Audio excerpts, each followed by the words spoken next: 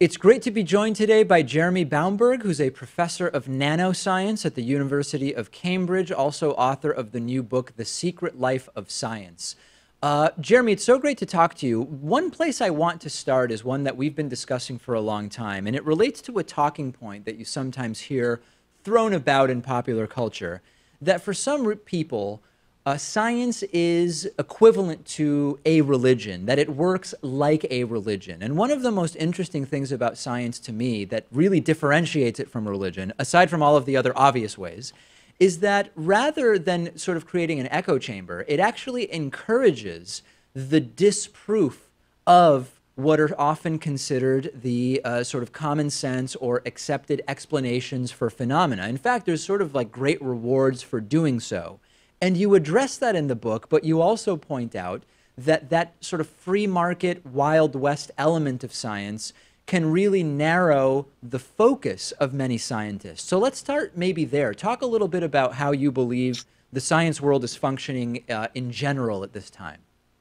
Okay, it's a really interesting question because it combines, I guess, two aspects that scientists like. One of them is this sense of a mainstream, something that everybody agrees on, that is very robust, I think. That's what's one of the amazing things about science, that really doesn't make it a religion, that is generally, even though people might have sometimes maverick results that might even get published, actually what happens is this huge amount of science which is building in different directions. It's like a sort of I imagine like a big web of a sort of forest of tree trunks, enormous things. And if you add something that doesn't fit, it just gets papered over and lost. And really the thing is incredibly robust. Otherwise, everything would come crashing down. At the same time, as you say, in this sort of competitive system that we have, there are huge rewards for showing that something is completely different. So trying to build a new branch in a completely different direction in sort of an empty void that was never there before. And the interesting thing is how difficult it is to do that. You have to convince everybody because you start growing a little sapling in some particular area, and if it really isn't robust, it just falls off, it withers away. But that's how science sort of works, is that some of these ideas actually are correct, and then we build on them, and the whole enterprise incorporates that into the fabric. So I think that the strong thing about it is it evolves. It's not completely static. It does evolve, and for that, this sort of web of really strong results is one of the strong things about science. It's what's in good shape. And yet at the same time, the competition encourages people to find something different, something new that will gain them huge notoriety and therefore success. But they have to convince everybody else that that's correct. So that the tension between those sides is partly good. What we might ask is, of the money, of the huge amount of resources we put into science, are we using it most efficiently to find those new places? Yeah, that always seems to be, I mean, here in the United States, as I'm sure you're aware, there is a political movement which likes to focus on such financial subjects as waste and debt and government spending. And it's become very, very popular to find very particular scientific projects that look at, the mating rituals of the manatee only during April of odd-numbered years, right? I mean, of course, that's not a real one, my but favorite thing it's is always actually it's always caricatured, right? My favorite example is actually showing, does moonlight make plants grow? Exactly.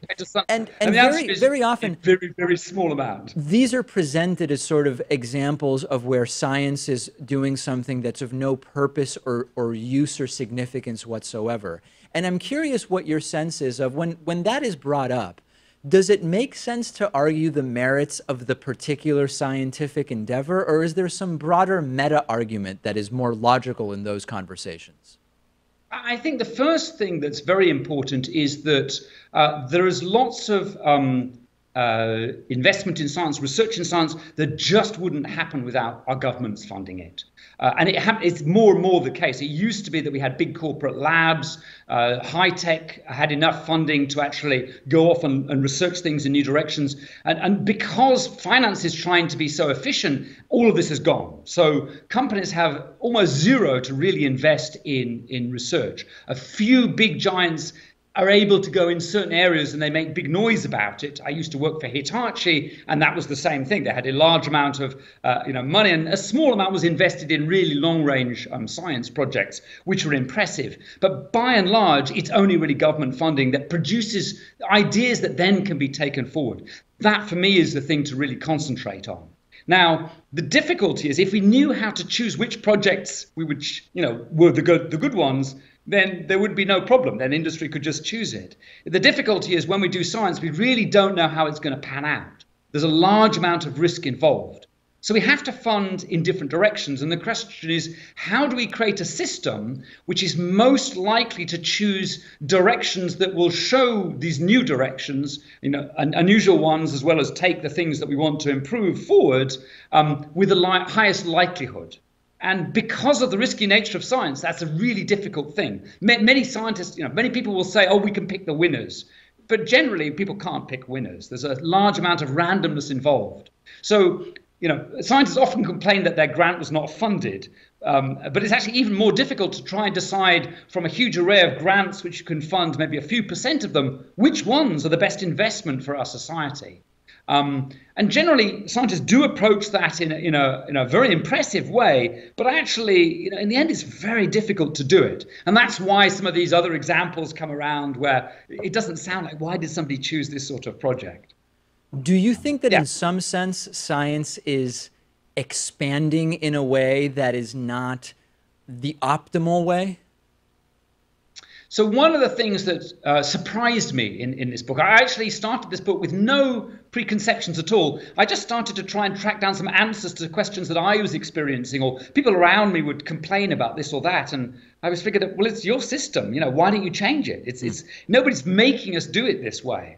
And as I started to try and understand it, I came across some things which I didn't expect to find them. And it turns out that most people don't know about them.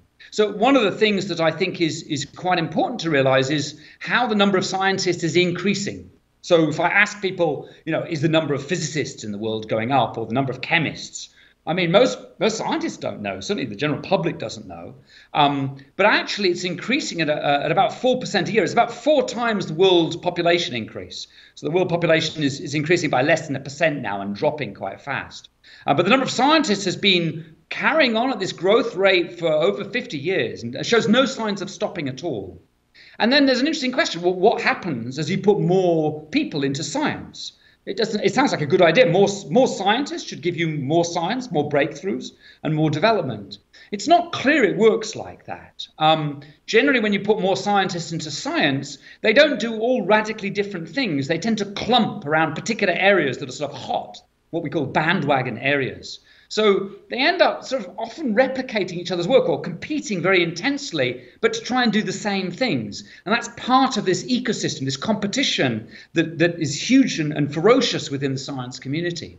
So the difficult thing, I think, is at some point, clearly there are going to be too many scientists. There probably were too few scientists in the past, but the question is, how do we decide what's the right number of scientists? We might say, well, the free market will just decide.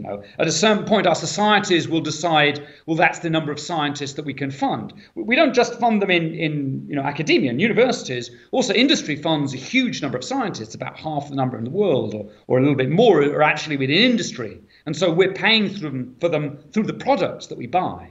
And that might be, medical advances in a very large way. These investment is coming from a whole range of different directions, but still at the same time we're paying for them. So at some point we might say, well, we'll just stop doing that.